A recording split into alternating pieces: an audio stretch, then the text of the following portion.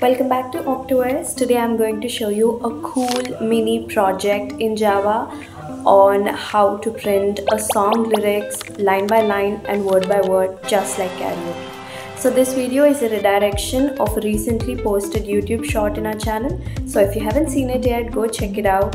This will be a tutorial on how to do that. So what's late? Let's get into the video.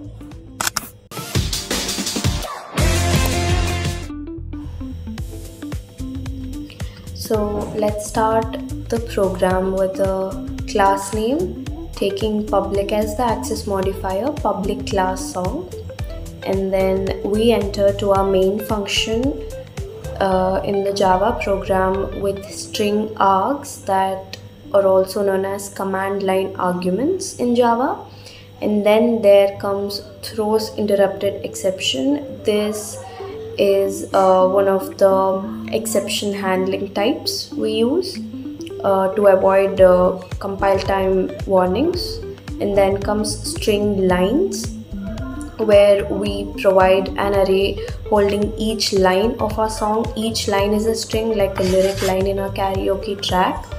And then after aligning the song lyrics, there comes the double line times. Here we define exact second each line should appear. That's our timing mechanism. For example, 0.0 is the timeline where the first line should appear. 5.0 is the timeline where the second line should appear.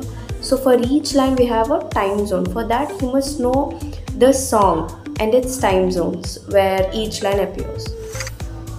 So we enter into the next line called double word delay is equals to 0.5. So this line controls how fast each word appears. Half a second per word feels like a natural flow, so we put a 0.5 delay. Next comes long start time is equals to system.current time millis. So this system.current time millis, this function, whatever it is there, we record the program start time, so we know when to show on each line. And then comes the main loop for int I is equals to 0, I is less than lines dot length of the array, I++, incrementation. So we go through each line one by one through this main loop. And then we encounter another line called string words is equals to lines of I, that is lines of index, dot split with a space. So this splits the line into individual words, so we can print them one at a time. We give space in split so that each word which is separated by space get separated into a single word. So then next comes the while loop, where it says the condition with system.current time millis minus start time, that is less than line times of I into 1000. So this is a whole one condition. So this waits until it's time to print the line. It's like program saying hold up, wait for a beat. So if this whole condition is true, if the while of true, then the while loop enters inside.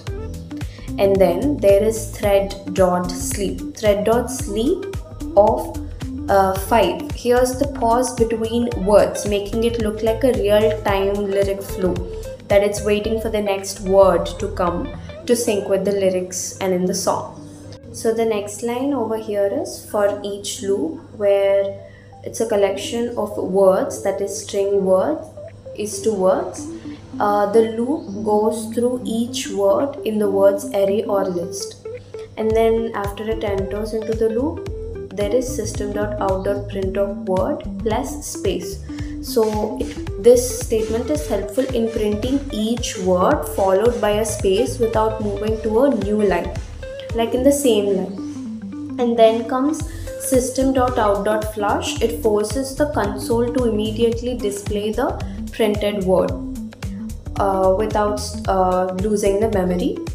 And then comes thread.sleep of long of word delay into 1000. So this is one of the most important lines in the code. it waits for the specified delay, that is in seconds into 1000, how many ever seconds that we gave in the list, that multiplied by 1000 before printing the next word, how much delay between word to word. So then after completing, there is another line called system.out.println. This moves the cursor to the next line after all words are printed. So that is how we write the whole code for printing a song's lyrics in a sync. So now let's check if it really works out. So let's see if it is going to give the output we intended to get. We'll go to the terminal, new terminal, and then we'll compile the song.java song. Yeah, it's printing.